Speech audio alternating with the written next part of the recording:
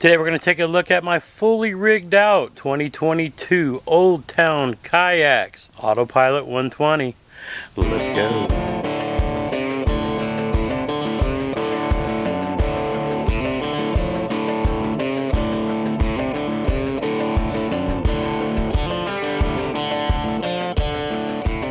What's up everybody, welcome to the Fishing with Gramps YouTube channel. My name is JT. If you're brand new to bass fishing or somebody coming back to it after a while away, looking for some tips, tricks, reviews, how-to, hey, you come to the right spot. Let's take a look at the fully rigged Autopilot 120, getting ready for our maiden voyage. All right, starting out at the front of the kayak, notice we got these little red button here. On the other side, I have a green. Motorized kayaks are considered boats, therefore we have to have navigation lights, and of course you can see it's stickered and numbered like a boat, and yes, it's even titled as a boat. It comes with our Minn Kota trolling motor, built-in spot lock. Up front you see I've got a front camera mount, and I've added this custom deck from Navarre Kayak Fishing so I could center mount my Garmin fish finder. I have a cover coming from TRC Covers to cover those cables all up and kind of protect them from road travel. One of the main highlights of this kayak is Garmin 93S UHD, fully Livescope capable.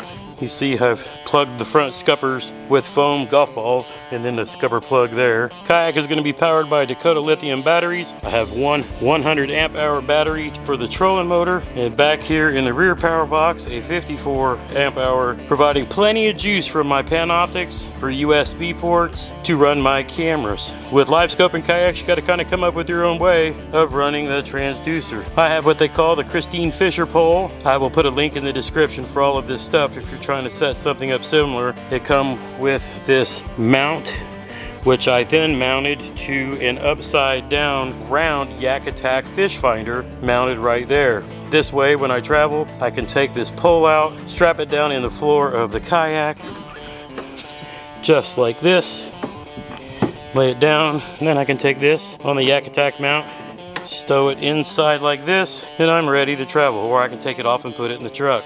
If I'm going to be traveling, this will be easily removable. I have the cable running through here. I notched out a section to run the cable through. I can always unscrew that from the black box that's down in the well and remove the Panoptics. The screen also comes off of its mount for safety storage. I have a Yak-Power power panel, I'm not sure what they call them. Inside there's a box with 5 connectors. That is powered by this connection on the outside that runs back to my battery box. I have the primary power button. 1 and 2 are the Livescope. 1 is the fish finder itself. 2 is the black box that controls the Panoptics transducer. The bow mount is the front lights, as you can see here, and then the mid is the internal lights that I have rigged up in case I get caught out after dark or before sun comes up and I need some lights to see. Red is really good as the least attractant for bugs, and it makes it easy to see inside of the kayak. S is for stern, and I still have one switch left, which eventually and later on I will add the USB ports that I have here to power the back camera and also for recharging my cell phone. Just haven't got to it yet.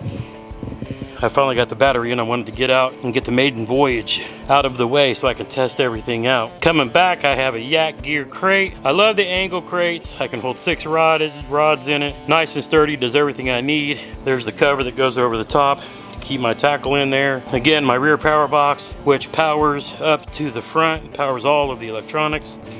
Coming out the side back here, I have 2 USB ports. That'll be backup for charging things when needed.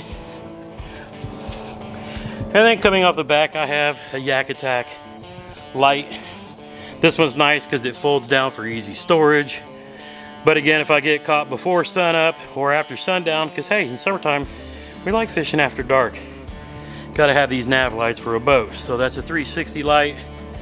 And then with my front navigation lights, keeps me completely legal for being in a motorized kayak. Also from Navarre Kayaks, I have a rod replacement. And what that does is allows you to move one of the rod tubes and put in this cover that's got a built-in gear track.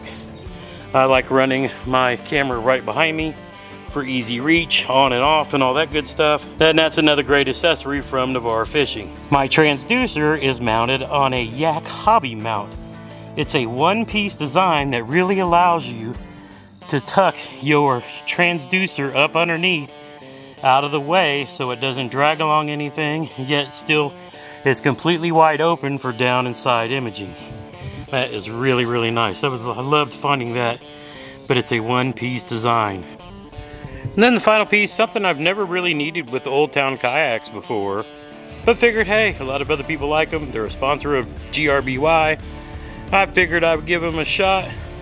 Reached out and it got me a kayak cushion. Got a nice letter from the owner telling me to enjoy my cush. I asked him if he'd like to be on the live stream one day, and he said, love, come on and talk about how kayak cushion, its history and how it got started too. So big shout out to him, and we'll have him on a future live stream. As you can see, I've got my yak resting on a Wilderness Systems cart. It's been good for me for all 3 of my Old Town kayaks. First the Topwater 106, followed by the Sportsman PDL 106. We jumped off track for a piece of hot garbage, found our way back into Old Town where we should have been the whole time. Why did I go with the 120 over the 136? Well, the 120 was the first that I could find and should do everything I needed to do. I'm still going to be pushing the maximum weight capacity on this thing, but I'm going to continue to lose weight. I'm just going to use light gear for now. I'm already down 20 pounds. I'm going to lose another 50. But this thing should carry me and my gear and all these batteries and all this good stuff here on my DIY trailer. Alright, this has just been a quick walkthrough of my rigged out Autopilot 120. I will link everything that I used in this build down in the description below so you can find it and do it yourself. I didn't try to take the time to film everything along the process. The Autopilot 120s have been out for quite a few years now. They were the ICAST 2020 winner. So plenty of videos out there, but I wanted to show you how I was rigging out mine. Drop me a question, comment down below. Until next time, get outside when you can and make some memories. Oh, I can't wait to get started in this. One cast at a time.